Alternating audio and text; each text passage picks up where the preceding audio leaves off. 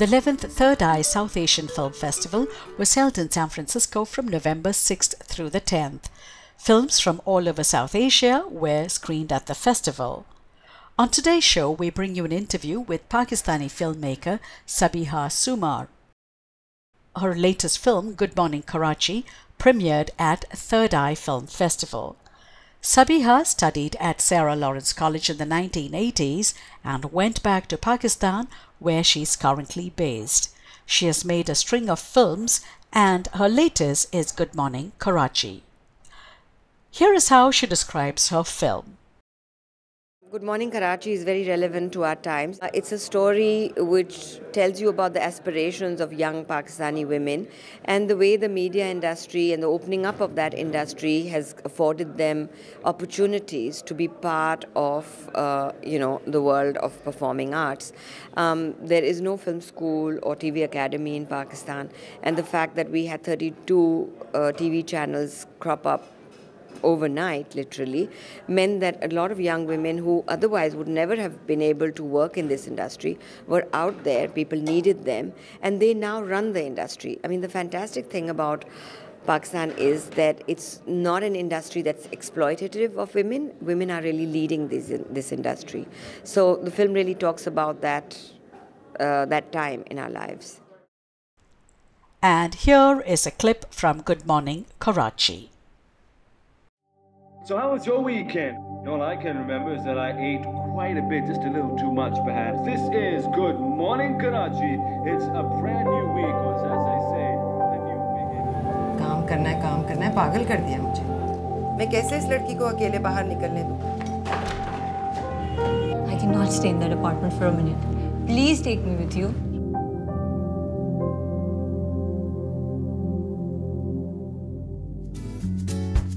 Rosie Khala, I want to work with you at Radiance. Rafina, we go this way. Girl, come here. Can you try these on? खुशी मुझे तब होगी जब तुम मेरी sweet सादा सी बीवी बन जाओ।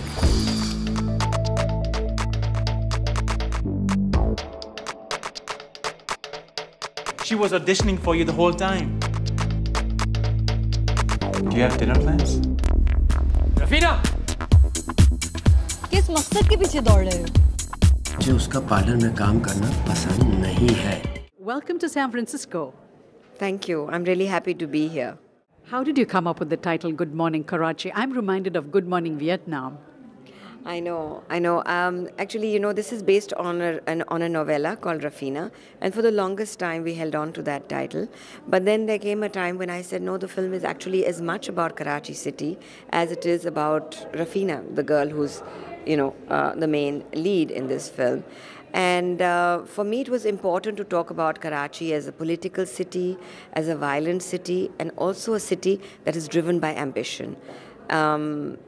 And Good Morning Karachi seemed to be the title to go with. For those of us who haven't visited Pakistan or know nothing about Karachi except what we come across in media, how would you describe Karachi?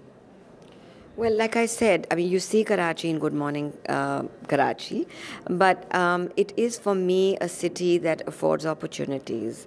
It's a city driven by ambition. It's a city of lights. It's a city of glamour and hope.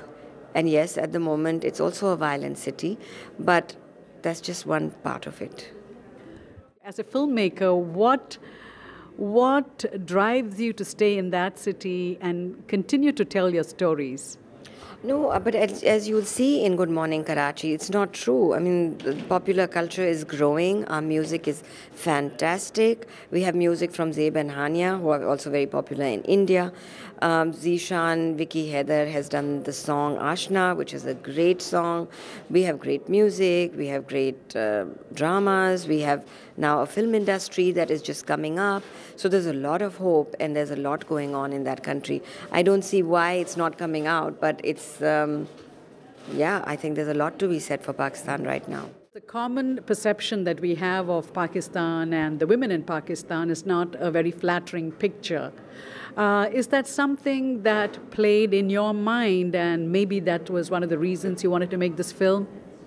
I'm not I'm not always aware of what the story might do to audiences abroad. But yes, it's always a consideration that my stories should be relevant to audiences worldwide, and they should speak from the heart. They should speak to people and have universal values. And I think that it's unique to talk about Pakistan in the way that Good Morning Karachi does. Not very much is said about the positive side of Pakistan in the media. So I guess, yes, in a way, maybe subconsciously I was thinking this, I don't know. When we here out in the West think of Pakistan and the women in Pakistan, the one person that comes to our mind is Malala. Mm-hmm. Diametrically opposite to the story that you tell in some ways, right? Your story is about the aspiration of a woman who wants to be in the glamour world, and Malala's is a very, very different story. So what can you tell us? Well, Malala is also a story of our times. A country like Pakistan is full of contradictions and conflicts, and I'm glad that we don't hide our conflicts and contradictions. We're out in the open with Malala and with Good Morning Karachi, and a lot more. So I think every country has that. I mean, the US, India, Europe, you'll hear of stories that don't sound like they belong to that country, but they do. I think it's very hard to see a country like a person, black or white, one way or the other. It's really a mix. And it's with that mix that we should embrace the country and see it go places. And Malala is somebody who makes us very proud, and so does Rafina in Good Morning Karachi. What is next for you? I'm working on a sequel to Dinner with the President, A Nation's Journey. I'm also working on Dawatnama, a feature film script, and Azmaish, another feature film script. So there's a lot going on, and I hope that the next years will be very productive. Thank you so much for your time. Thanks a lot. Thank you.